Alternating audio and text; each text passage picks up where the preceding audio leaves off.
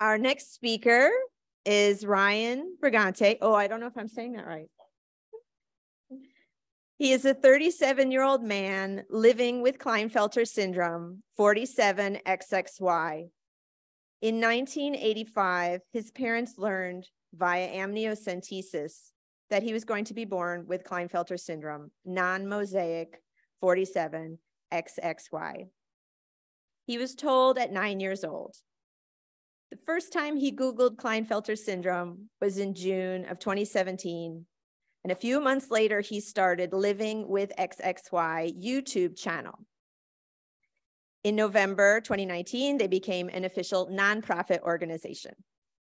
Fun fact, before starting Living with XXY, he was a chef for 10 years, graduating from the Culinary Institute of America in 2007.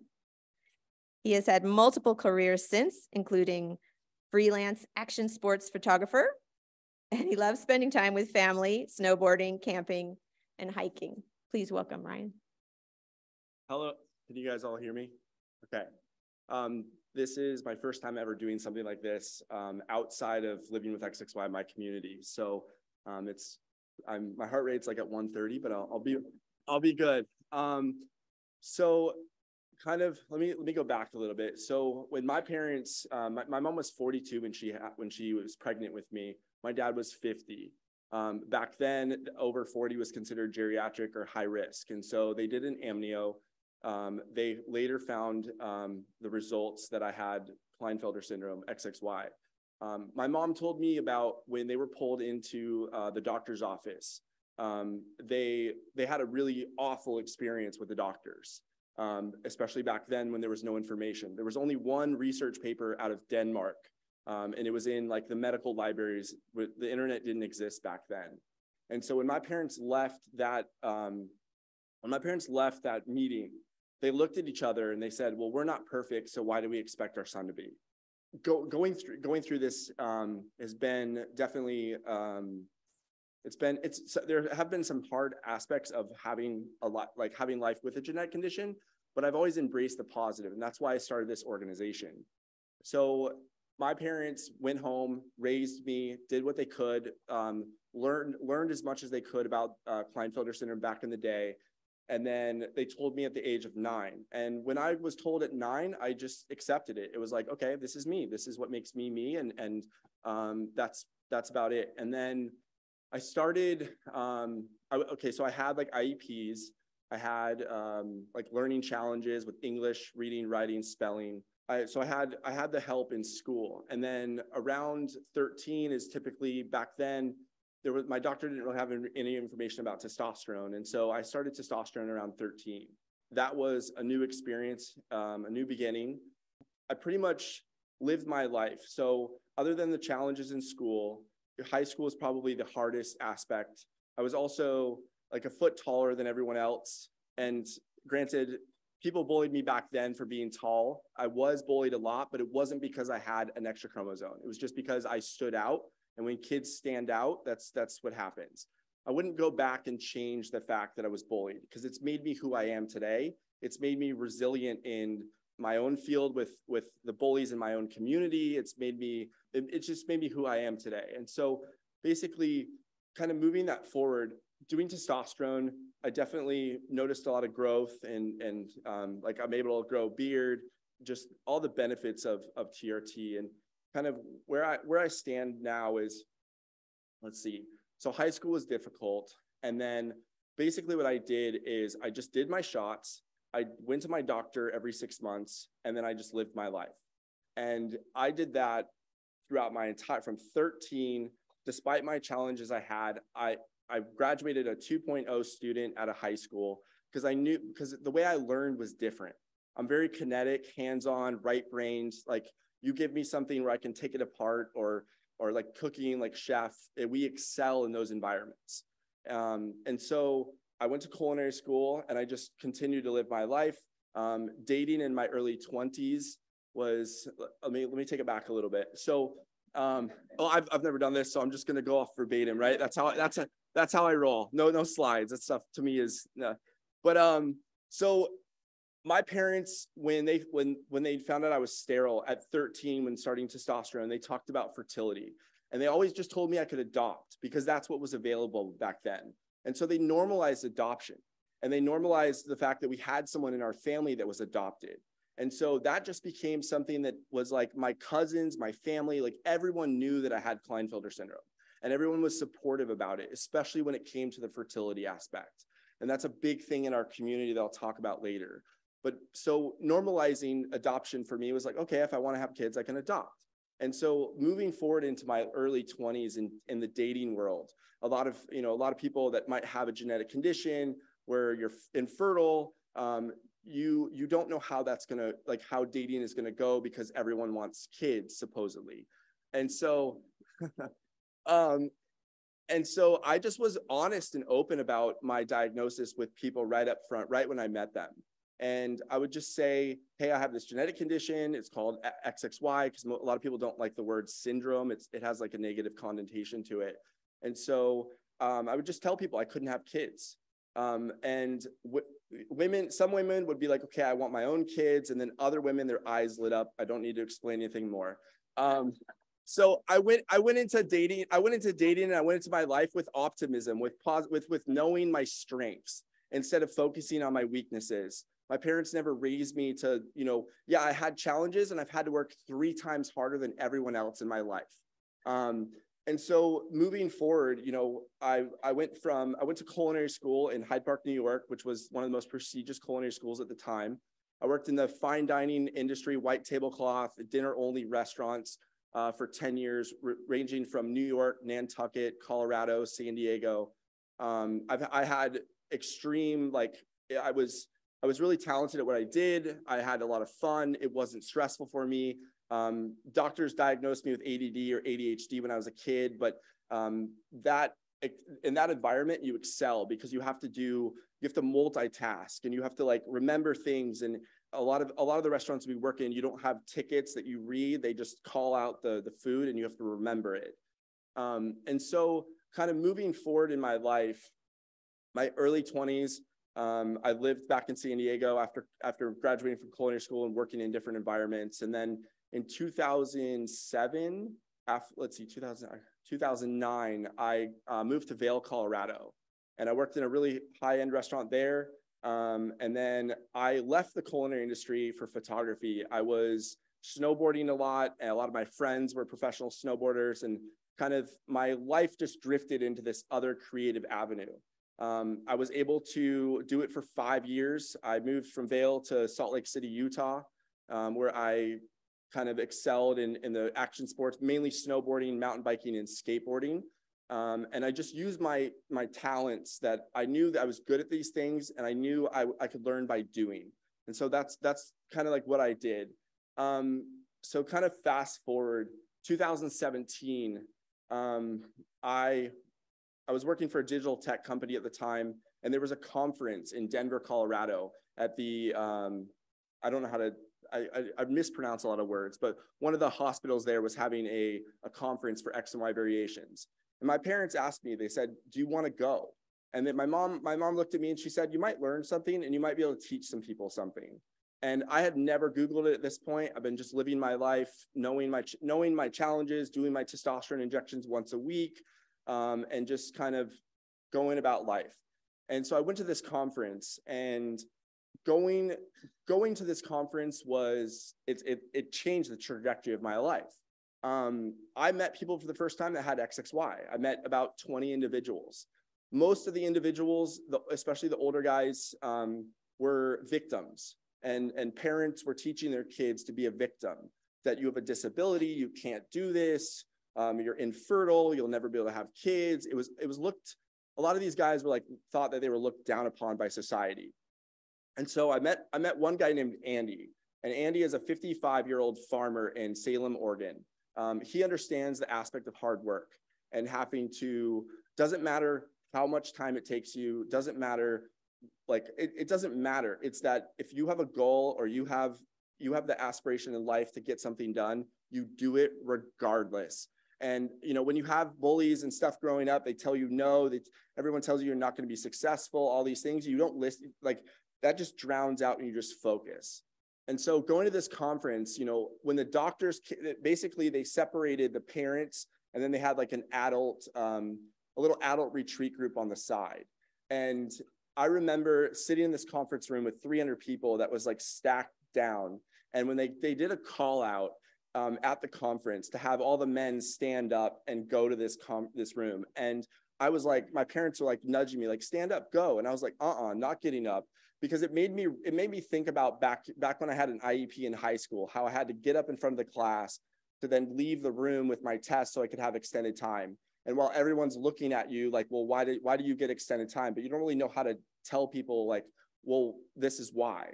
And so I went to this room after that was over, and I started talking with all these guys and just getting to know them. A lot of them thought I was a researcher or a doctor because I had a computer out because I was taking notes, because I'd never met anyone before.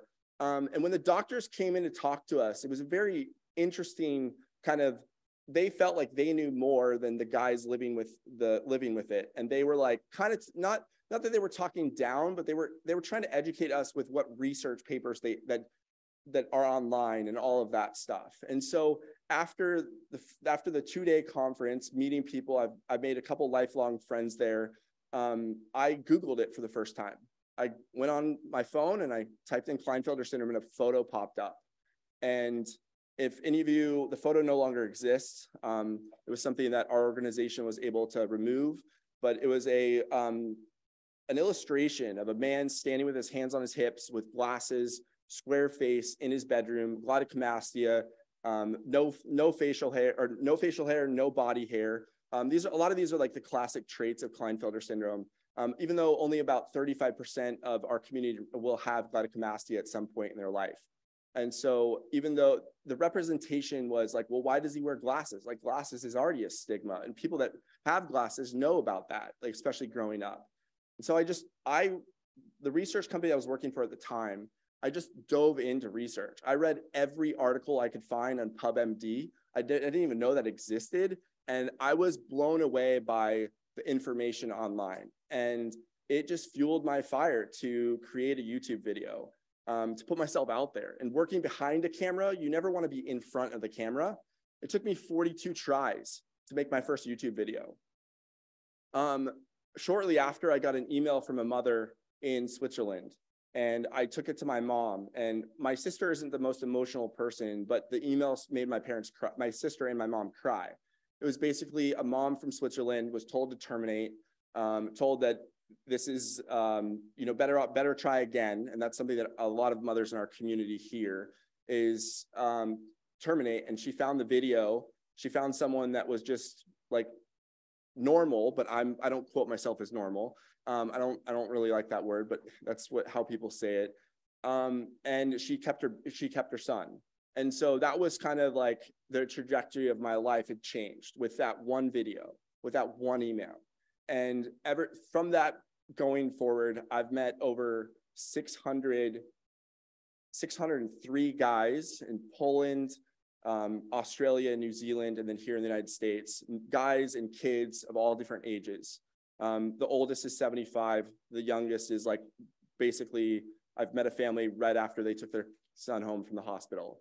And so I know I'm kind of like all over the place, but so with that being said, like the organization had changed, like the YouTube videos had changed my life. I put myself out there. Everything I read online, I was like blown away by it. I was like, there's got to be other guys out there like me. Like, I'm not the only one that's this way. And so I became on this quest. When you're a chef, you love food. So I decided, like, I'm going to travel and try to meet as many people as I can. So I did meetup groups through Facebook on the East Coast, San Diego, in Australia, in Sydney, Melbourne, and Brisbane. And then I did some in New Zealand as well. And I've met so many different kinds of people, all walks of life, all jobs, PhDs, masters, like electricians, photographers, like every job that's already out there in like normal society is within our community. And so one of the things that after starting, I kind of got to this point where so many people were contacting me, and I told myself that I'm going to fund myself for 4 years to do this, that I'm going to spend my own money for 4 years. I budgeted everything out. And in 2019, after 3 weeks of applying for a nonprofit organization status, we received it. And so that began a new journey. So starting living with XXY, I have a genetic condition, and I think it's definitely been eye-opening for a lot of people to see people in our community come out. Living with XXY has created a safe space for people with XXY to open up and share their story. Everything that you see online, the photos, the stick figure drawings, the large waist, the glidocomastia, the extra X chromosome that makes you more feminine. There's so much stuff that's writing against people that have XXY. And so it created a place where people like me and other men like me and families that wanted to open up, it gave them a place to share their story. And so in 2021, we did an annual report, and 100 out of 100, I'm sure there were more, but 115 families contacted me personally throughout that year and told us that what we're doing they decided to keep their kid and not terminate. And I know that genetic counselors are some of the first line of, if their OBGYN doesn't deliver the information in a horrible way, usually, then it's genetic counselors that are next. And so I just wanted to come today to give people the opportunity to ask me questions. Your questions matter, because I think in this world where all of your learning is through books where there's outdated information on Klinefelter syndrome, where there's research studies that involve maybe 30, 40 guys that are part of that research, then you learn about that. It doesn't depict the entire community. Our community is a spectrum, and what you see online and what you read about it in school is not necessarily not the entire aspect of our community. And so it's really important for people to see lived experiences, successful experiences, the hardships that families have, but to know that like this life is worth living. And like everyone that has this genetic condition, it makes us different, but it's good to be different, especially nowadays. And some of the positive aspects of this is like obviously being right-brained and hands-on, but a lot of us are really kind and caring people. And we bring a lot of empathy. And granted, a lot of people do take advantage of that, but we're always just kind of giving that empathy out. And so to this date, we have a podcast, we have a YouTube channel, we have a blog series where we're sharing people's biographies about their life. And then we do meetups. And it's something that if you take out your phones, everyone has Instagram, and you type living with XXY, you give us a follow, you'll see all the amazing kids, babies, guys, adults getting their masters, getting their PhDs, graduating high school, just what you would see in normal life. And that's kind of like what we bring to the table is we're just here and we exist. And they say it's like 1 in 500 to 1 in 650, but only 25% of us get diagnosed at some point in our life. And so my goal in my lifetime is to increase that number and to give every single mother that's getting a non-invasive prenatal test a chance and not just be delivered the horrible information that they are. And unfortunately, there's not enough research in the doctor and medical community for this to happen. So that's kind of like why I'm standing up here today, is to be like, living with XXY is going to be around. We're making a difference already. And the more and more people that know about what we're doing, they can take that information to their newly diagnosed patient and be like, hey, look, here's people that have this diagnosis. You can talk to people, you can see what they've done, and you can change that trajectory of that mom that's thinking about termination or that's being told to terminate through the lack of information that's out there. So I think I've got 13 minutes left. So I think questions, there's a lot of you, so there can be a lot of questions.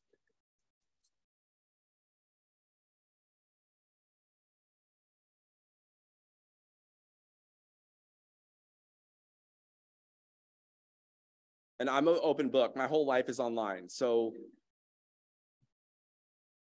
Thank you so much. I have a question.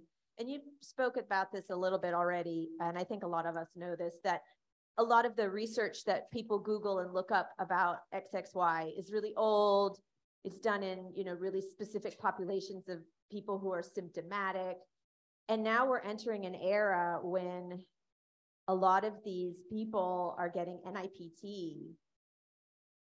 And going forward, there's going to be so many more people who have these, not just XXY, but other sex chromosome conditions that were diagnosed prenatally from a blood test. So how do you see just society going forward where so many more people are going to have that information? Again, no symptoms, diagnosed as an infant. How do you see that going forward? I tell people we're on a race against time.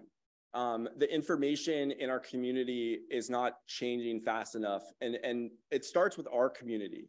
Our community has to find the safe space to open up. A lot of families will be like, well, we're told not to tell our son until before he starts testosterone. And so it's treated as this, it's almost like the birds and the bees topic where no one wants to talk about it, but it's coming. And so, it's like, why drop the bomb on your son a week before he starts testosterone? It's like, what we're encouraging people to do is educate their kids at a young age. Like, tell them at 2 that they have an extra X. So give them age appropriate information as they grow up, and getting people in our community the safe space to where they can open up and talk about this, because we're hiding in plain sight. If I was to walk around without this, or most of you that do know me might be able to recognize, but you would never know that I had a genetic condition. And so it starts with our community showing them that it's the power of opening up can change lives, change information. More donations come to nonprofits like ours, then we're able to give back to our community, potentially do research in the future, and then change that information. Because you're right, non-invasive prenatal testing is something that most people are doing. And if the information is continuing to stay old and outdated, more and more families, most likely, in our opinion, are going to terminate, because that information is not out there showing that, hey, most of the families are like, what is my son going to be happy? And it's like, everyone has problems. Everyone, just because you find out the problems at birth, that you're kind of given a crystal ball in a way where you can kind of navigate those problems as if they start to arise. And so I think just doing this and getting our community, showing them hey, it's okay to open up. It's okay to talk about it. You will make a difference. And I think it's just really hard for parents because they want to protect their son's privacy. But at the same time, I'm like, you have to be the advocate because your son doesn't have a voice. And so if he doesn't have the voice to advocate for himself, then if his parents aren't advocating for him, then he's already at a disadvantage. Great job. I had a question. I'm a prenatal counselor. Do you guys offer support groups for expectant patients who are maybe got a prenatal diagnosis or got an NIPT and want to talk to people? Yeah, so on the desk where registration is, I put out a bunch of cards. They're they have our logo. It says you're not alone. On the back, it's a QR code that goes to our link tree. And on our link tree, it's got all of our information. It's Facebook support group. People can message us directly, email me directly. I run the entire organization, so I do all the social media. I do pretty much everything. We are offering, we're going to start offering some kind of meetings where they're Facebook Lives, where people, not Facebook Lives, lives on Zoom, where people can reach out that way. But honestly, email, social media, that's how most people reach out. Or if you have my direct contact information, you can share that. Only in English, or you have other languages also? So only in English right now, because we're a relatively new nonprofit, and just money and funding is not there. Our hope is within the next year or so to try to get our website to where it can be translated for any language in that aspect. Thank you so much. Yep, not a problem. Great talk. I also do prenatal, and honestly, I've always really struggled with talking about XXY, XYY, XXX with my patients. I know I have a personal bias. I call it a mild chromosome problem. I don't think it's as severe as some of the other chromosome problems that we talk about. And it's hard when I'm talking with patients about it. I try to stay neutral from a scientific point of view. And as you mentioned, a lot of the articles out there, research always focuses on the, I think, most severe cases, or a lot of times case studies are biased in that way because you only hear about the problems of a disorder. You don't hear about normal cases. So I think I probably already know the answer to my question, but what is your experience, given that you obviously live with it and also you've met a lot of people with it, how their life experiences compared to like what the research, all the papers that you read? Is it pretty inaccurate? Is there, some accuracies, or do you feel like it's very biased towards the most severe issues? Yeah, it's biased towards the most severe issues. Granted, yeah, there are kids that have speech delay. I didn't have speech delay as a child. There are some kids that have speech delay, but then there's early intervention for that. And so we have a thing on our website where it lists like the states that cover it. There's still like 9 states that don't cover Klinefelter syndrome under their early intervention programs. We just changed Missouri, so that's new. But when you're testing 25 people in a study, when there's thousands of us all over the world, and when 75% of us die never knowing, you have people out there that don't even know they have this. And so it's like, most of them are probably just living whatever normal life is for them. Granted, like, yeah, I have a high anxiety, I have depression, but who doesn't after COVID? I mean, like, so it's like that. I think that, and then when it comes to health problems, like, you're not studying a large enough group of people. And if you're studying 30 or 20, I think one of the largest studies is coming out soon, the Testo study by Denver, the Extraordinary Kids Clinic. We've partnered with them. But like micropenis and all these other aspects of the diagnosis, they're like kind of debunk some of that information. And I know that's a big concern for mothers and just men in general. And then a lot of the guys actually get diagnosed trying to have kids. And I have a ton of friends from that genre of guys because they've lived their life. Felt like they've had a brain fog their whole life, but they've never like put a piece on it. And then when they get the diagnosis, they get on TRT and then their life like changes. And some of the guys do have a really hard time because they're like, how could this go unnoticed? Especially with doctors like having smaller testicles. Doing your physical when you're younger to play sports, like how can that be missed? Stuff like that. And so I think, there's not enough people in this community that are open about it. So then there's not enough information, there's not enough like money towards nonprofits where then we can make a difference for our community, especially for research. And so it's kind of been like dead in the water since Harry Klinefelter in 1942 diagnosed it. So we've had 80 years of basically misinformation running through our community, but nobody wants to, when you Google it and you see the photos and you see like the men standing like this with a black strip over their eye and they're naked and you see that and then you get diagnosed with this and you go in there and you look at it, are you going to want to open up about it and tell girls about dating that like look at it and they go, oh, I have a question. Do you have a micropenis? But it's reality, right? It's true. I'm very blunt and honest, and that's just my life. So, it's unfortunate that the research is out there, but it's also like we have to have research because we need to know about it, right? Kind of touched on, so like I had a patient who's, again, everybody's very Google savvy these days, so you're always kind of, dealing with what have you researched, what have you looked up. But like they really brought up concerns over mental health. Like you brought up depression and anxiety. And one thing I kind of struggled with this research is, how can they really say the depression or anxiety is due to having an extra X versus is it due to, like you mentioned, you were bullied, like because of the body shape or you being taller? Like, is it just due to you're a little bit different physically than your classmates? So bullying would cause anybody to have depression or anxiety. Obviously you said, COVID, I know that kind of made everybody have it. But. There's a video of me. It's the most popular video. I think it's got like 500,000 or 600,000 views where I'm just standing on the top of my house in Mission Beach in San Diego where I live. And I did a video with my shirt off and I was just like, this is me. And I just turned around and there are so many comments of like, you look normal, dude. So when it comes to body figure, there are guys in our community that do have gynecomastia, that do have more pronounced, like larger hips and stuff like that. But it's for that, those guys need to learn like self-acceptance. And I think that's been the biggest thing. My mission is like letting people know, like parents in utero, to accept the condition, tell your son about it early, to accept it. Because if you, with any environment, if you don't accept yourself and you're trying to like fit in with whoever you are, but you're not really that person, then you're going to have a hard time.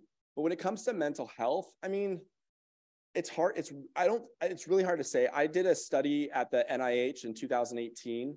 I have like a whole print here that went to MIT. They did like an IQ test, and my IQ test was like way lower than what the normal average is. My parents were like, don't read it because you've survived, like you're 33 years old. You've survived this far without like your IQ test doesn't matter. And so like, I think that and I think also mental health, it's such a hard thing to, like, I'm experiencing my own mental health, like right now with just going through doing this, talking about this constantly, you know, when I've lived my life and then now dealing with that. I think it's definitely, like I said, I think there just needs to be more people that are open about it, that are willing to talk about it. But as you said, like, how do you know whether my experiences from anxieties from bullying when I was younger or the extra X?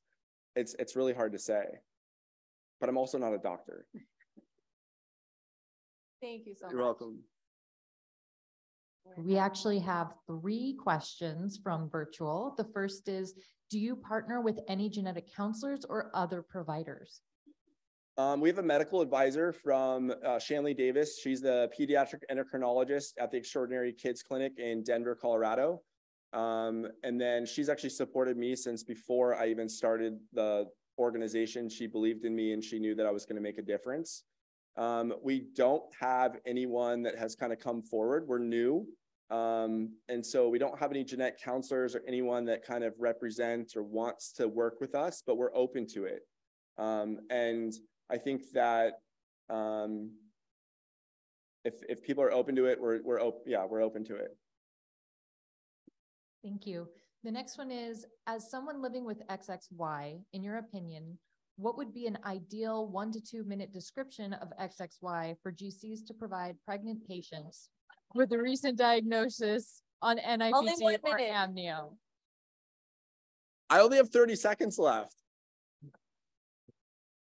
I honestly think images are more powerful than words. So if people can just share social media and share the stories and things online, granted, I mean, we share all the spectrum of our community through photos.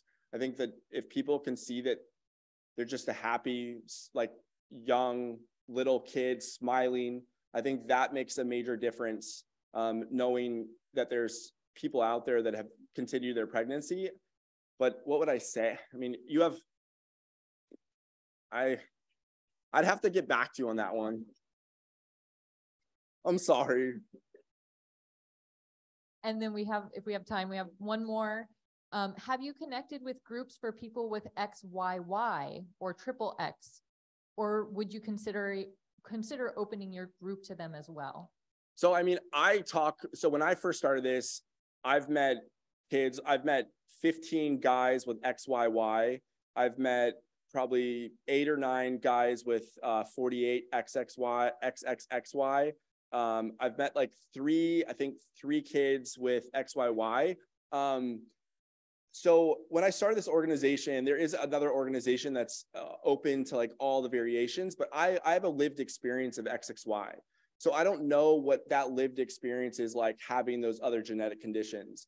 And I feel like when you open up, especially when funding in our community is so low, I just took a salary last year for the first time, and it's not for California standards at all, but it's in the process, right? So I think when you open it up to all that and you spread out your information, and then your focus goes to other things. When my whole goal is like, I have this, I live with it, I know what it's like. I explain a lot of my life on YouTube and videos or through our podcast. And so that's not going to be something in the future that it will be living with XXY nonprofit, but we do I do connect a lot of people. I do play like the telephone game with parents and families that reach out to us. We've got communities in 37 countries. So people that have reached out to us from all over the world. And I have a list of guys and families that have the other diagnoses, where I kind of, if someone messages me, I'll connect them usually through social media or email. I'll play the telephone game when I have the time to connect people together.